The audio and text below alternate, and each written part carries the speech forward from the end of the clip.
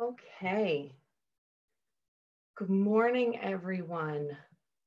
I am live streaming on YouTube. It's only 7:30 in the morning, and I know that this actually doesn't start until 8 o'clock, but I'm trying this feature out for future professional developments over the next couple of weeks to see if this works and if we can have PD presenters do this as well. So, good morning.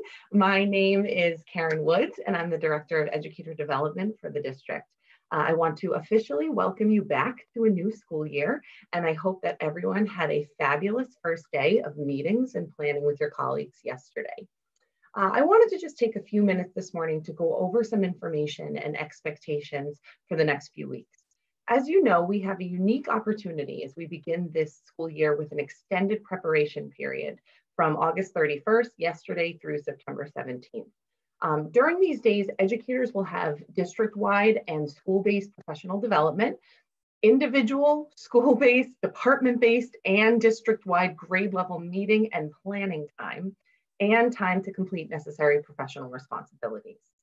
So each week, just a little bit about how this will work so that everyone knows what to expect.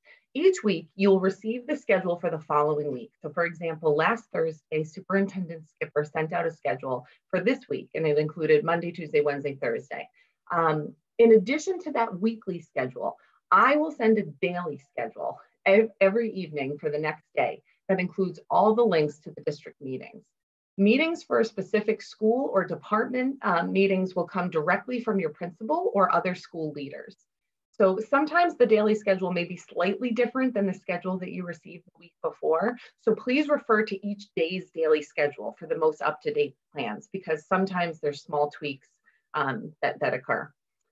Okay, so the professional development topics for this opening period were carefully chosen to help you feel confident and prepared to teach in a whole new way in a very scary and challenging time.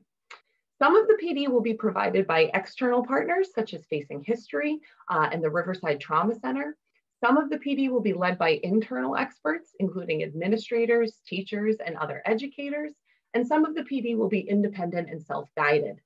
As you review the PD schedule each week, you may notice that some of the PD sessions were also offered over the summer. We often use summer PD as an incubator for PD during the school year. Instructors try out their ideas and gather feedback from participants to improve and strengthen their presentations for a wider audience. So even if you engaged in some of the professional development over the summer, I'm sure you'll still find new learnings and you'll be able to take something away from each PD opportunity. As you might imagine, providing PD for hundreds of educators who are all in different places is a little bit of a challenge, but we think and we hope that we've created a system and a plan that will work. So many of the PDs begin with a presentation of content, similar to what you might do in your classroom, like a lecture style. And then what we've done is we've built in time after each presentation for small group discussion and application. So sometimes, like today, for example, the small group discussion and application may be done in grade bands so that you can discuss the content with others who teach students in similar grades. Other times, the application and discussion may be done in school-based teams or even done independently. And that discussion piece will come when you meet with other colleagues. So, okay, this is very important. For each session, you should be thinking, how can I take this content and apply it to my work with my students so that all students can thrive in a remote setting? I'm going to say that again. How can I take this content and apply it to my work with students so that all students can thrive in a remote setting? So that applies really to all educators, not just classroom teachers. So if you use that guiding question, frame each PD, it will help you to get the most out of these experiences. Okay. And speaking of getting the most out of these experiences, engaging in PD from our individual spaces is certainly a new experience. And so we thought it would be worthwhile to discuss a few norms and reminders for how we engage with one another. So just like when we are in person, we ask that all educators stay engaged and on task. I'll speak for myself. I'll just speak for myself and admit that it's way too easy at home to be distracted by any number of things. Like the 4-year-old running around, or the newborn baby crying, or the pile of laundry, or in my case, the refrigerator that keeps calling my name. I'm eating so many snacks. So, you know, it's easy enough to get those distractions. So figure out what works for you to minimize distractions and stay focused during our work together. Please remember to maintain a respectful learning space. So collaborating virtually may feel very different than being in person, but the same principles for working together still apply.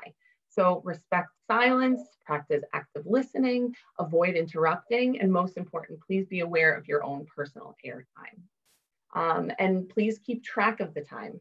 So this goes for everyone. We need to do a really good job of making sure that we start and end meetings on time, and we make sure we're all getting frequent screen breaks so that we're not sitting in a chair and staring at a screen for hours upon hours. So just remember to take care of yourself and your needs, okay? All right, this next one's super important. Make the most of your time. I can't emphasize this one enough.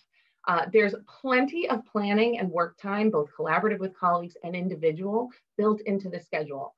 Please, please, please, please make sure you make the most of your time by doing the things that you need to do to prepare yourself and your virtual classroom or office for when students return. So when creating this schedule for these 12 days, we didn't want to fill every single minute with tasks only to leave you feeling like, great, that was a lot of fun, but I didn't actually have any time to do my work. And now I still have so much to do. We've all been there. We've all know that feeling like you're in this great PD and you're like, and now I have no time to apply it, right? So please use the times in the schedule, use the application times, the work blocks to do the work you actually need to do. So set up your Google Classroom, practice making breakout rooms in Zoom, organize your class lists into small groups, create and organize instructional videos, do all the things in the time allotted, do all the things so that you can feel prepared at the end of this prep period, okay? And finally, please be flexible and understanding that some things might not go 100% smoothly. If you don't have a link to a meeting or the technology for a PD presentation isn't working quite right, I want to personally thank you in advance for your understanding and patience, because we're all learning and trying these new things together. And I know that you'll approach this time with grace. So I'm confident that we are all doing our best, and I appreciate your kindness as we work out whatever bumps in the road we encounter. So lastly, I just wanted to clarify a few things about PD in general beyond these opening days. So like in all years, schools and departments will have PD on Wednesday afternoons after school. And additionally, all educators, paraprofessionals, and teachers must complete 12 hours of PD that you will choose from a district provided catalog.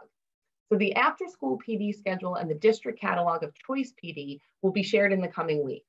But I wanted to be clear that these opening days are additional professional development above and beyond our regular PD. So they do not count toward the 12 school and department-based hours, and they don't count toward the 12 choice hours. They're additional. So my hope for the next 3 weeks is that all educators get what they need in order to make this a successful year with students. At the end of each week, I'll be sending a brief survey that asks about what resources and training you still need to feel confident and prepared for teaching remotely. If you know me, we will use the data. So please, please, please take that opportunity to share any ideas that you might have in regards to development and how we can continue to support all of our educators to be successful. Okay.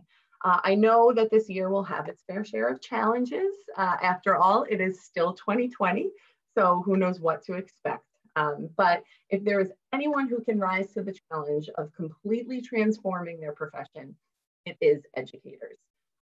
We are professionals, we work hard, we work together, and most importantly, we will do anything that we need to do to support one another and our students. So with that, I want to thank you for all that you do. I wish you a wonderful school year. And as a reminder, the PD Guiding Principles for Remote Learning will begin at 8:15. So please make sure to click the link on the schedule that I sent out last night. All right, if you need anything over these coming weeks and beyond, you can always feel free to reach out, and I look forward to working together. Thank you so much.